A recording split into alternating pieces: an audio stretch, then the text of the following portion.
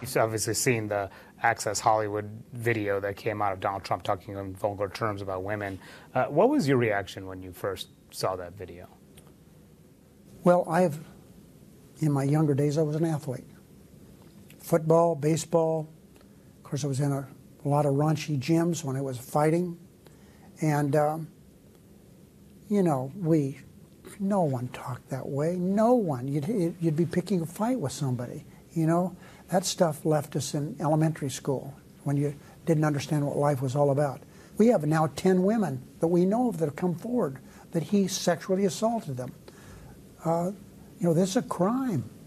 You think he's committed a crime? I don't know. You know, you have to have somebody file a complaint. You know, you can't do it without someone having done something. These are people, you know, these are people who are trapped. They are with this man in public places and like an airplane, puts his hand under somebody's skirt in an airplane. The woman moves her seat. For me, I can't understand. I don't know about a crime, but it is kind of a sickness.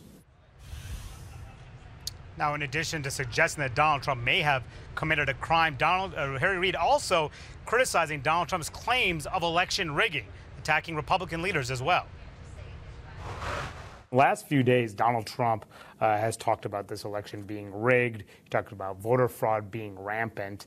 What is your response to that? I've always felt that everything we can do to get people to vote, we should do it.